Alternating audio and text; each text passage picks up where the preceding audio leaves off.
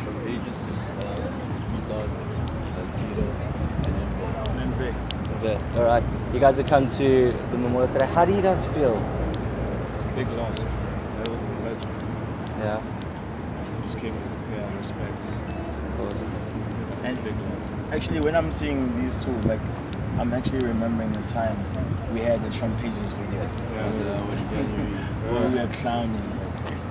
I remember Envy was also drunk and then, but he just kept on saying, "Yo, man, Pages, anybody fucks with Flabba, you fuck with me." He kept on saying that the whole night, and I mean, it was just him being genuine to, the duty he looks up to, and I mean, so yeah, man, it's trust me, like, we all feel a serious loss out here, because we didn't just lose a great rapper, but we lost someone who was a great human being, like with Flabba, everybody who was around Flabba felt comfortable around Flabba, you know what I mean? Like, it didn't matter where you were, like a rap superstar or just a Tom, Dick and Harry from the street, like, he would make everybody feel comfortable on the same level, you know what I mean? And that was Flabba, man. Just had a big heart, So, yeah, man, just to lose someone like that,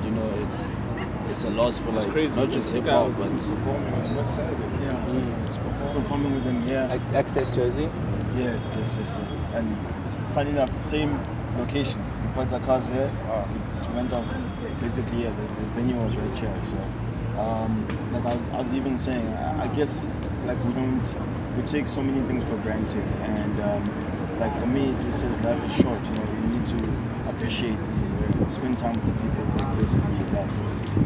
It's crazy. You guys were here a couple of days ago for a fun reason. You're back here for exactly something else crazy. But I mean, yeah, man, we came here just to show respect to a guy we considered a brother, a friend, a mentor to some of us. And yeah, I'm just saying our goodbyes. So. Well, thank you guys very much. Really appreciate